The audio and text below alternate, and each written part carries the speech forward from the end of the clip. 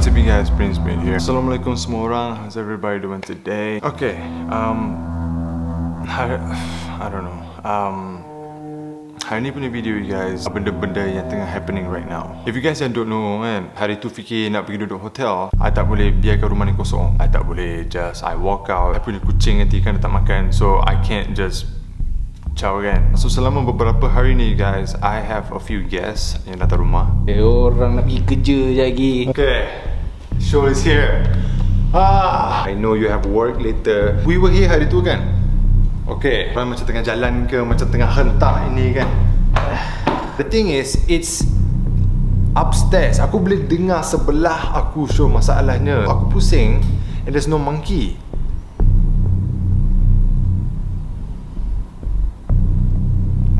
Aku rasa itu perasaan je lah. It's not perasaan. Perasaan. Sebab kalau come with me. I'm so sorry. I gotta be honest with you guys. Just having Shul here, aku rasa macam lega gila. Aku boleh bernafas. Now aku boleh, you know, it's like aku kalau nak berlakon, okay guys, aku pergi TV3. Alright. So aku pun pandai berlakon lah. You are the best actor, sure. Kalau siapa-siapa yang follow my vlogs daripada dulu, you guys akan faham Shul ni macam mana. Masih tengah serabut ke whatever, Shul is always there. That is the good part lah, you know, pasal dia. Aku lepas maghrib je, aku memang dah tak naik atas lah, serious. Alright. So aku pergi bawa dia sampai tingkat 3. Aku dah call Ustaz tu, do you know what he said? Oh, saya dekat faham. It's hijau and it's brown. It's hijau and it's brown. Yang paling banyak gila bunyi dalam bilik tu.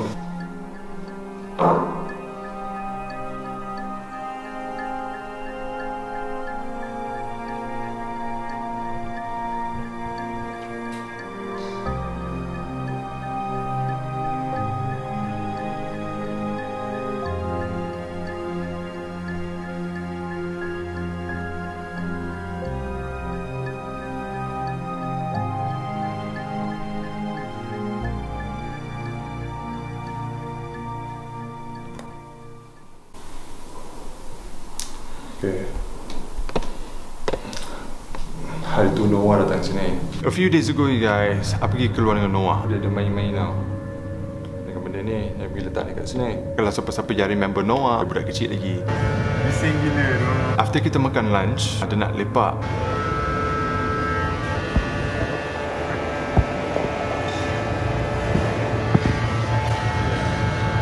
Sebab dia nak main game semua and all the stuff kan. Dia tengah duduk kat sini. Masa dia tengah main this game, he keeps on dia pusing banyak kali tau you guys. Dia pusing belakang, dia main game, dia pusing like again and again and again. Dia letak controller bawah, lepas tu dia pergi lari naik atas. He ran all the way sampai tingkat 3. Aku dah mula macam paranoid gila you guys. Aku nampak running upstairs without saying anything at all. I jumpa dia dekat dalam bilik dekat tingkat 3.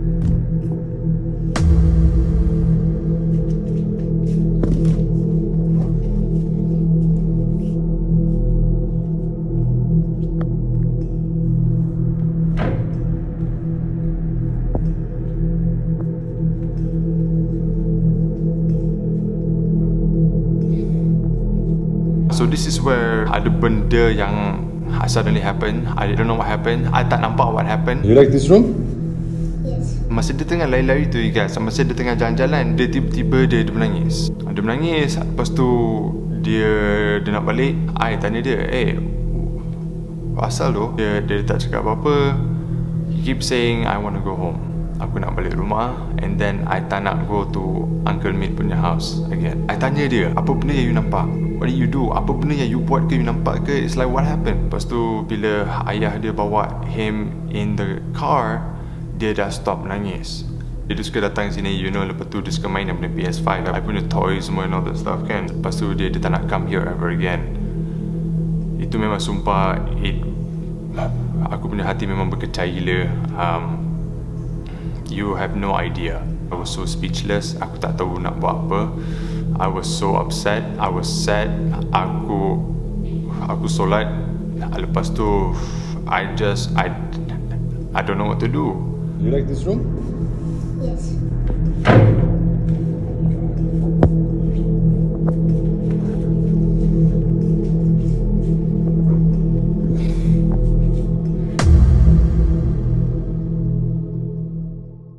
Siapa-siapa yang remember you guys, I pernah pergi Mimaland dulu. Pernah pergi Mimaland once. I brought a friend yang bernama AO. He came by to the house. Baju Ed Hardy doh. Oh my god, doh. Ni mesti macam I don't know 800. No. Apa tu? 30.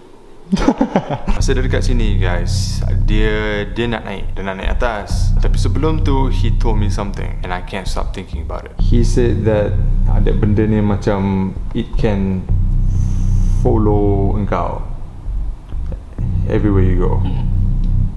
Okay, is that really true ke apa? You see what is that noise? Kau dengar betul tak? You dengar betul tak? Guys, okay, sumpah, as from upstairs, you see, every ustaz ni dia kata benda ni dia bukan dia pasal rumah ke, bukan pasal tapak rumah ke. It's you. Yep. Kau buang benda tu. Karak, is it? Yes. Kau buang benda tu. Tapi bagi pendapat aku, cara tu dah salah dah. Kau tak patutnya buang benda tu. Dia kalau ada cara dia, kau kena tanam ke and then panggil ustaz ke untuk baca doa untuk benda tu supaya tak ikut kau. Sebab based pengetahuan aku, kau buang benda tu dah marahkan kau. Benda-benda yang dia cakap tu semua, it's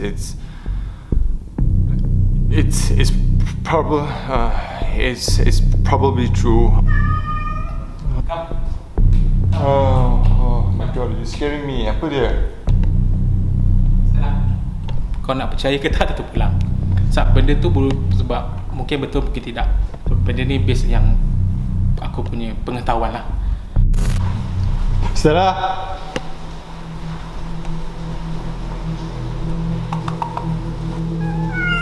Stop it. Please come down. No. Hey, this is real life.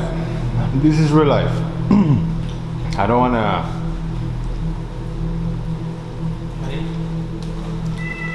Stella.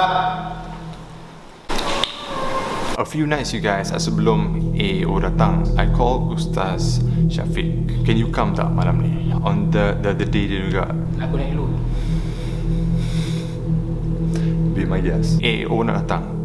Lepas tu malam ni Ustaz nak datang. Aku punya brain you guys, I was so lost. Aku memang kelang kabut gila. I was all over the place. Aku punya brain, I was a mess. Selama 2-3 hari ni guys, aku tidur kat sini. Yes, tapi seriously, in my head, I was a mess.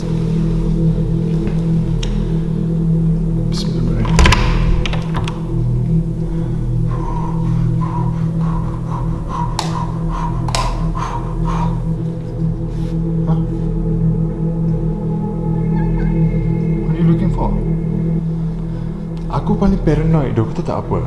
Sebab dia They can. Yep. Dia boleh. Aduh. Dia punya sense dia lagi tajam pada kita. So dia boleh rasa benda semua. Aku harap ustaz itu buat yang terbaik lah untuk kau. Kau pun dah tak berapa orang dah aku tengok. Kau lapar ke? AO baru belikan Stella makanan. It's this big bag just for her. Yeah. It's this huge bag. You have free food now. Banyak gila. Oh. Mesti happy gila. Yes, she is. She's very happy. Tengok tu. Alright. A few nights ago, I tengah lepak dekat bawah. I was here macam biasa. I tak pergi luar rumah. I tak pergi bilik tu ke. I tak pergi mana-mana. I'm always in this area. Aku tidur sini. Aku makan sini. Just everything that I do, it's in one spot tau sekarang ni. It was late at night. Aku post benda ni on my Instagram. This cat, dia pergi lari naik atas. She ran upstairs because she heard something. And yes, aku pun heard something. And yes, I got this on camera.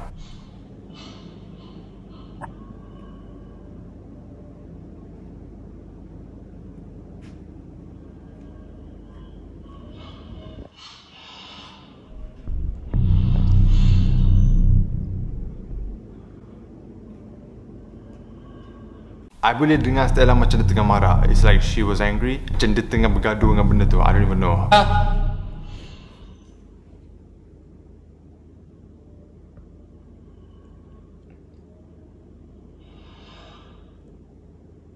I goyangkan dia punya makanan, you guys. Dia masih tak turun bawah. Stella. Hey.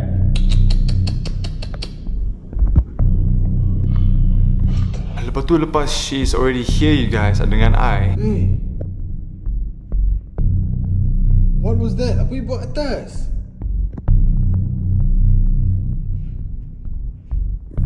Hey. I masih boleh dengar something upstairs. I can hear satu voice. I boleh dengar satu suara dekat atas. And it was not a human punya voice. Ini memang aku tak pernah dengar bunyi ni. Demi Allah Subhanahu wa ta'ala, I swear to God, it was late at night.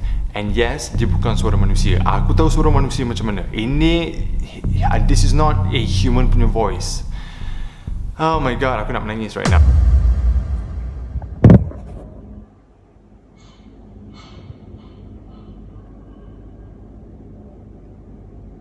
After Stella dah dekat bawah, you guys, macam dia mula lari underneath the sofa bed.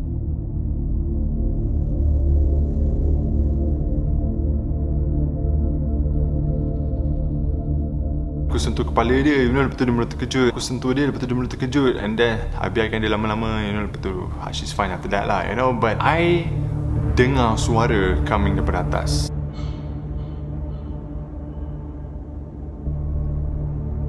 It was loud and it was so clear. Yes, aku dengar suara dekat tingkat 3. I selalu dengar budak-budak kecil semua, they can see things, they can hear things. I pun selalu dengar kucing, anjing ke whatever. Most of the people yang I know, guys, most of them see me kan. Diorang suka cakap benda-benda yang sama. Aku nampak lain, aku nampak macam pucat, aku punya muka macam dah tukar, I don't look the same. Kau pun dah tak berapa orang dah aku tengok. Everything is evolving. Semua benda it's evolving. And I'm not happy. Aku tak happy. Aku duduk dekat rumah macam ni seorang, you guys. And yes, I'm not happy langsung. I'm a loner. And I've always been. Aku tinggal seorang. At a very very young age, aku dah mula tinggal seorang. Since I was 18, 19, aku dah mula tinggal seorang. I'm in my 20s. And aku masih tinggal seorang. I keep seeing things and I keep hearing things yang Ustaz tu kata, if you dengar, you kena mengucap ayat kursi, Al-Baqarah. And I did everything. On that night, after AO dah ciao, show came over to film. Lepas tu Ustaz tu datang to have a look around the house. First of all, you guys, aku kena minta maaf because masa show kat sini, he film, dia tak on microphone. He did not turn on the microphone. Kelang kabut masa tu macam dia nak cepat ke apa. Lepas tu the camera is on but there's no audio sebab dia tak on the microphone punya tu dekat atas. He did not turn it on. Ustaz tu datang, there's no audio. Lepas tu dia minta maaf semua and all that stuff. So Ustaz ni datang. Lepas tu dia pergi kat dapur. Dia pergi kat dapur semua. Lepas tu dia tengok-tengok all around the kitchen. Lepas tu dia pergi masuk in this room, in that room. Lepas tu dia bagi tahu I, baguslah, tiap-tiap kali malam ke apa kan, pasanglah surah. Pasang je, just any surah, just leave it on. Kalau masa tengah tidur ke apa, you pasang ke benda tu sampai ke pagi. Lepas tu dia naik atas.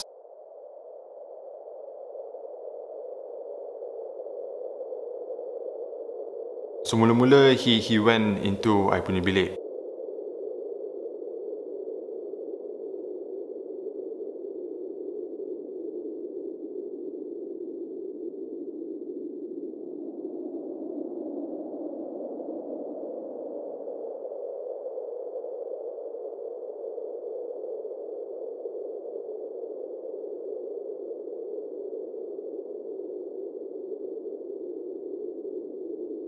Aku dah boleh tengok muka dia macam lain macam. I boleh nampak the look on his face. He can feel something around. I can feel the benda is in I punya bedroom with me, Syul, and that Ustaz. I swear to God, I can feel something around kita tau masa tu. Dia pergi masuk into I punya toilet. Dia tengah pakai topeng kan you guys. It's like I boleh tengok muka dia lah, you know, because I sebelah dia kan. I boleh tengok muka dia. It's not what I was expecting. Aku punya hati memang jatuh gila masa tu, because I know it's not good news. Even AO pun cakap dekat I have not seen him in years. Tak nampak macam manusia lagi. I don't know, that's what he said, you know. Dah tak berapa orang dah aku tengok. Lepas tu Ustaz Shafiq dia ke tingkat 3.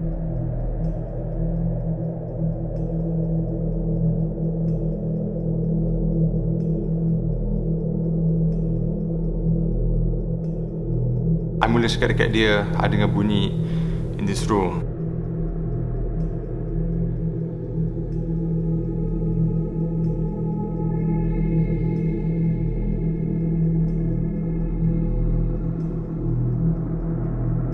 I dengar bunyi coming from the bathroom, especially from the bathroom and in this room. Aktiviti yang paling banyak I hear is on this floor. Ada banyak gila bunyi you guys. It's from tingkat 3. Dia mula tanya baru-baru ni ada bunyi ke apa benda ni semua. I said yes. I'm so lost tu korang. Aku dekat sini every day. I don't leave the house. Aku tak tahu nak pergi mana. Aku tak ada rumah lain. This is my house. I don't go anywhere else. Aku tak boleh tinggalkan Stella kat sini seorang. I cannot leave her alone. He saw that thing on the wall. I bagi tahu dia and I explain. Ni dulu ada dekat my old apartment. Now dia ada dekat sini juga. Every second you guys, Ustaz tu dia tengok benda tu you guys. I swear to God, demi Allah, air mata coming down his eyes. I actually saw tears coming down dia punya face. Aku punya hati memang dah jatuh gila masa tu you guys. Aku pun rasa macam nak menangis masa tu, but I didn't. I actually nampak air mata roll down mata Ustaz Shafiq. All this right now, Ustaz ni menangis semua depan aku. It's not real. Aku tengah mimpi. I sampai macam tu tau you guys. It's like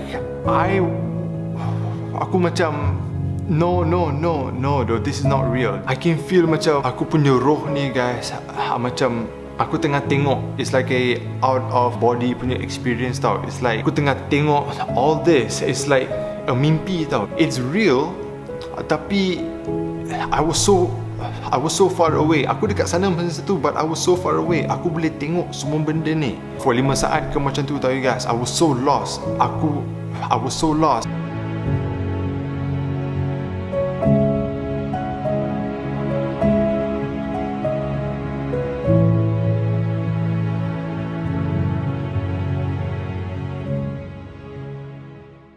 After kita dah dekat bawah tu you guys, he told me something yang aku tak percaya. The moment he masuk in his house, dia dah nampak benda tu dah.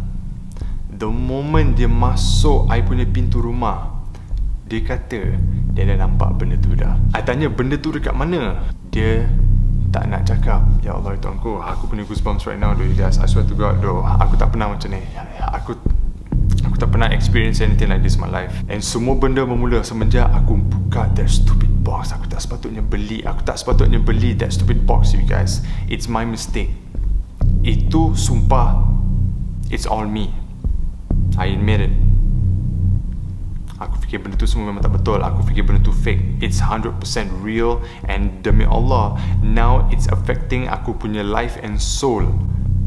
Everywhere I go you guys, aku pindah rumah for a reason. Aku bukannya pindah rumah sebab nak show off. I have been through so much in my life you guys. Orang semua they call me fake semua, you know. Aku buat ni semua because aku nak famous, aku nak attention. Guys, sumpah demi Allah, I don't care about being famous. This is Malaysia, this is not Hollywood. Ustaz actually told me something yang I will never ever forget, and it makes aku punya blood. Dia cakap lebih bagus kalau aku tak buang benda tu. Lagi bagus if aku tunjuk dia benda tu. Lagi bagus if dia tengok benda tu depan dia, so dia boleh bawa pakar-pakar ilmu ni semua. Aku tak sepatutnya buang benda tu. AO pun cakap benda yang sama. Cara tu dah salah dah. Kau tak patutnya buang benda tu. Dia kalau ada cara dia, kau kena tanam ke and then panggil ustaz ke untuk baca doa-doa untuk benda tu supaya tak ikut kau. Ustaz ni told me himself. Dia cakap dekat I, everything yang I buat you guys semua salah. Aku tak sepatutnya buang benda tu. Aku sepatutnya letak dia dekat bawah pokok ke somewhere sampai Ustaz Shafiq datang. Aku buang benda tu last year. Aku patahkan benda tu, aku koyakkan benda tu, and then I pergi hutan Karak, and then I pergi buang everything dekat dalam hutan.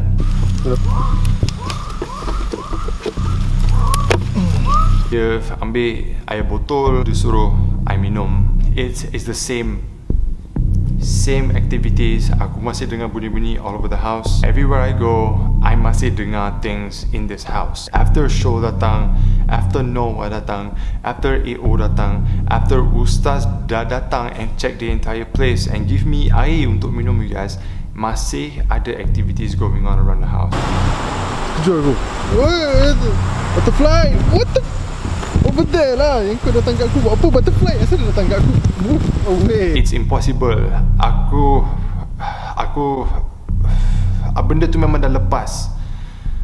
Last year pun dah lepas. I can't do anything about it right now. Show cakap dekat I, in order untuk aku hidup sihat and selamat in this house, aku kena ada that box. Aku kena ada benda tu. Aku kena bring that box kat Ustaz. It's not possible for me and Syul untuk pergi balik dekat hutan tu and pergi cari balik everything yang aku dah buang. Look at that, betul. I dah buang dah benda tu. So how am I supposed to find it? How am I supposed to go there and find semua benda yang aku dah buang dekat dalam hutan tu? Lepas tu dengan dusun-dusun ni semua yang dengan daun tinggi ni semua, how do you expect me to go balik dekat hutan tu, dekat Karak, for heaven's sake? Aku akan go sana and I will go and find that box yang aku dah buang tahun lepas. He keeps saying, kalau boleh saya kena tengok benda tu lah. Ustaz Shafiq dah balik. I tengah duduk kat sini, I tengah watch AEW. Lepas tu I got this on camera.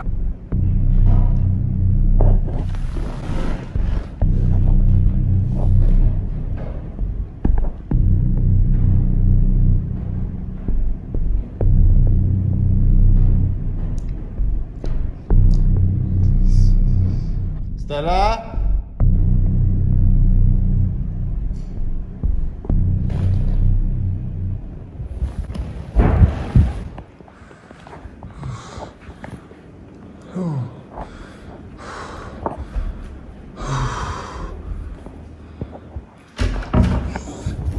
Oh my god, Allah, tunggu.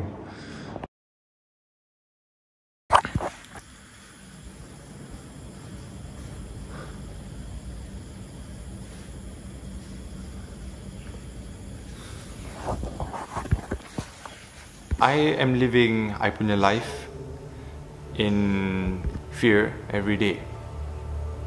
I fear things that I cannot see. If aku tipu, aku masuk neraka besok juga. I want a future juga. It might not happen,